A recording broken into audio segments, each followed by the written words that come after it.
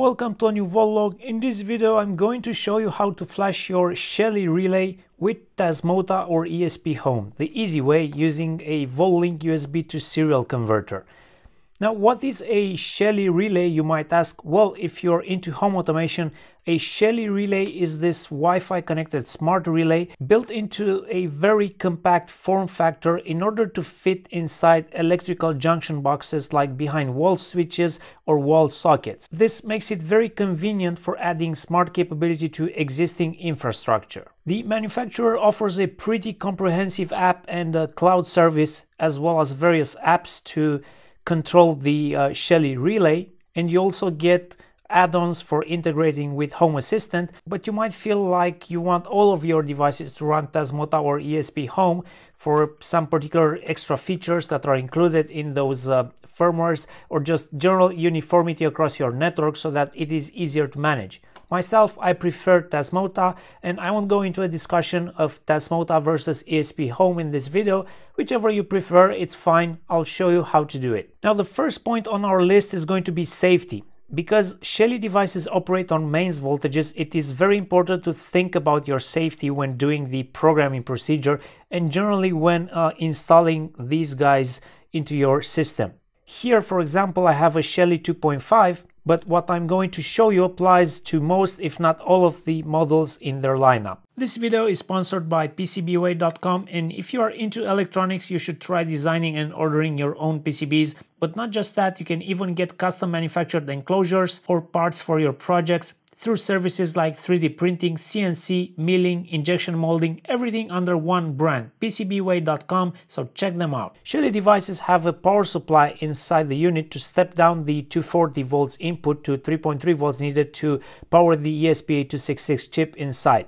That power supply is not galvanically isolated from the programming header, which means there is a risk of electrical shock or damage to equipment if you were to connect this to your computer while the relay is connected to mains power. So as a first rule, and very important, never connect your Shelly relay to a computer while it is mains powered. The best thing to do is to remove this from your installation so that it's completely disconnected from the mains wiring. You can use something like the Voltlink USB to serial adapter, which is a product I sell on my Tindy store, and this module has a built-in power supply capable of powering the Shelly relay while programming, so there is no need for it to be mains powered. This is a high-quality USB to serial adapter with a USB Type-C port, and as I will show you in a moment, it's capable of high baud rates, which means fast programming times, while at the same time providing up to 500 milliamps at 3.3 volts to power any downstream device. The Voltlink also provides automatic reset for the ESP8266 and the ESP32 devices,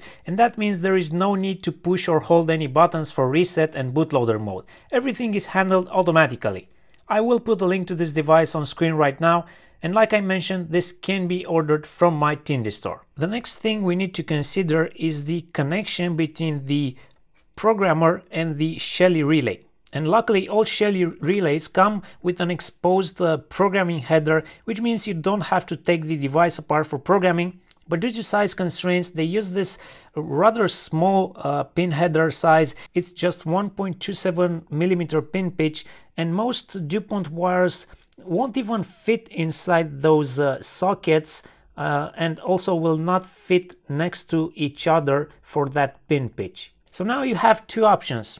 You either build yourself a Shelly programming cable using the JST cable that you get included with your Voltlink and one of these 1.27 millimeter pin pitch headers. If you have something like this around, you just need to follow the publicly available pinout for your specific relay, or as an option, you can order one ready-made together with your Voltlink USB to serial adapter. I mean, it's quite easy to make one yourself if you have good soldering skills and a thin soldering iron tip, but if you want to skip that step, just add the option to your product order when placing the order for the Voltlink, and you'll get one of these nicely ready-made cables with strain relief on the connections. Now, depending on the pinout of the Shelly device you are trying to program, you need to make sure you insert the pin header into the programming connector on the Shelly device with the right orientation. For that, you will need to search for the pinout diagram of that particular relay. The pinout used on this ready-made cable is ground, IO0, reset, 3.3 volt, RX and TX. And it should fit the majority, if not all, of the Shelly relays. So you'll only need to figure out where the ground pin is, and that varies from model to model. For example, for the Shelly 2.5 that I have here, the ground pin is the one closest to the reset switch. So that's where the ground pin needs to go. In this case, the ground pin is black. But if you get a different set of colors for your cable, you can trace that starting from the Voltlog programmer. And if we look here, we notice the black wire, which is the second one, goes to the pin labeled ground. For the actual programming, there are several available tools that you can use, and here is two of my favorite options with Tasmota. There is the web installer and the Tasmotizer, both of which work really well with the Voltlog USB to serial adapter. So it's as simple as clicking install or Tasmotize, but both of these tools do not offer baud rate settings, and they will typically flash at something like 500k baud rate maximum, while the Voltlog is capable of much more, up to 3 million baud rate. Now, if you're an advanced user and feel okay with using command line tools, here is, for example, how programming goes with a higher baud rate. The process is very similar for ESPHome, as they too provide software for flashing their firmware. It's called ESPHome Flasher, so once again, it's as simple as hitting a single button.